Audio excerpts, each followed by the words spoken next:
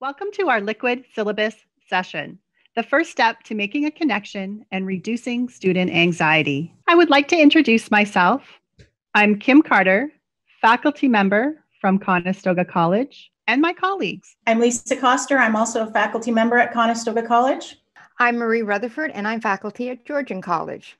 When we started to think about the challenges around online and remote delivery with our learners, and considering that some of our remote learners may not have chosen this, we started to think about the challenges of engaging them.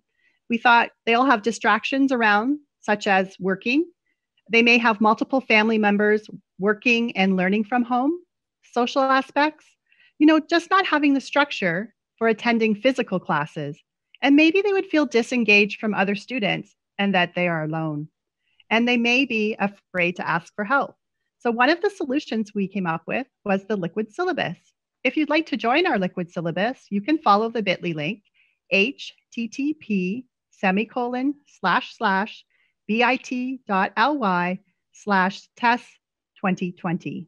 As you see our Liquid Syllabus load, you'll see it's very similar to what we sent out to our students, but we've created one for you, participants of our session. You'll see our welcome videos, you'll see an overview of the session, and you'll also see the outcomes for the session in the same way our students would see the learning outcomes for their course. We want to ask you to participate.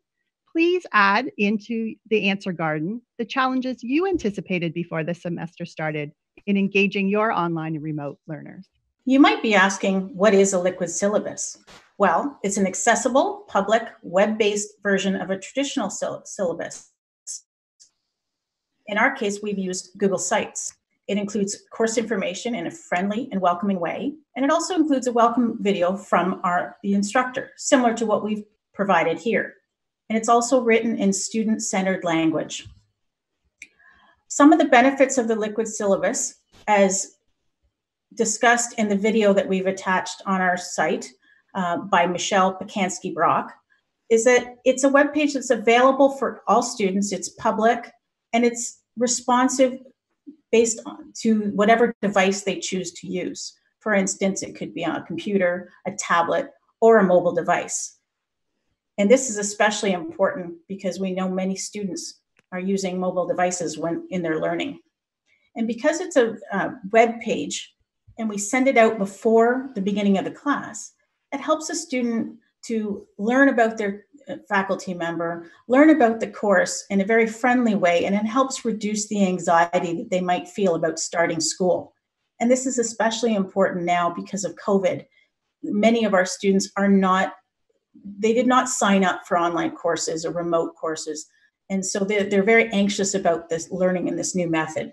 So anything that can provide a level of comfort to them is really important.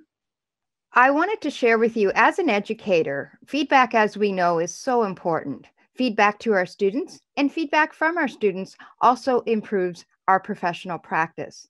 So embedded within our syllabi, we included a survey, an anonymous survey where students could answer a variety of different questions that related to their review of the Liquid Syllabus.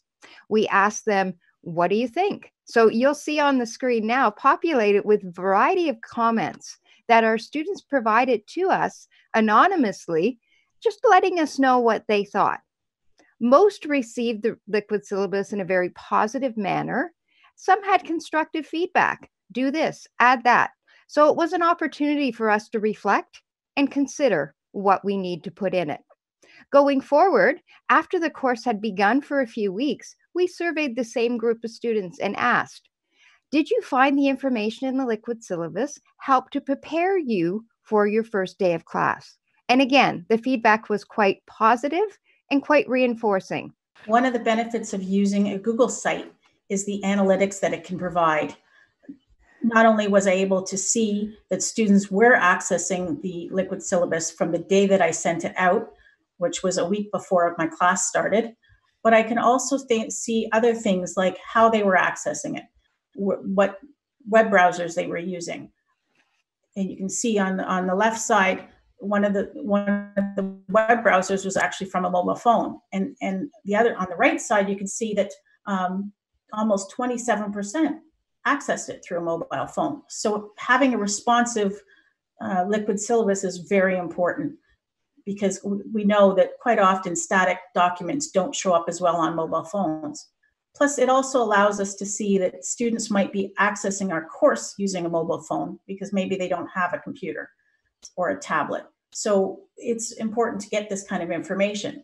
And knowing this allowed me, for my very first, the beginning of my semester survey, I asked them what they will be accessing the course through. And that affects how I develop my activities and my lessons. Another thing that was really interesting was the fact that 22% of them accessed the welcome page, or I called it a welcome page, through our learning management system. So even though they had all the information on the learning management system about the course, they still felt a need to go and look at the welcome page. And also I could see that students went back more than once to look at it. Now we've shared our thoughts with you. We'd like you to share your thoughts with us. We've got the liquid syllabus open, and what we have created is an opportunity using some questions that we've embedded into our syllabi that literally ask you to comment on what we have done.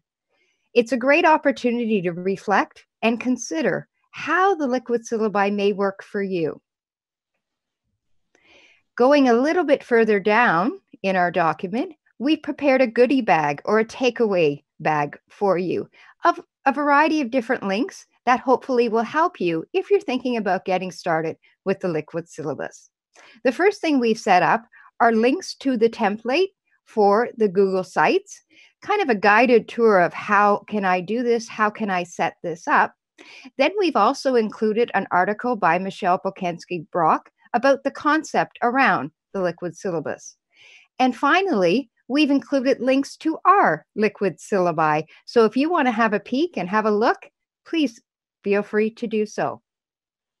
Thank you.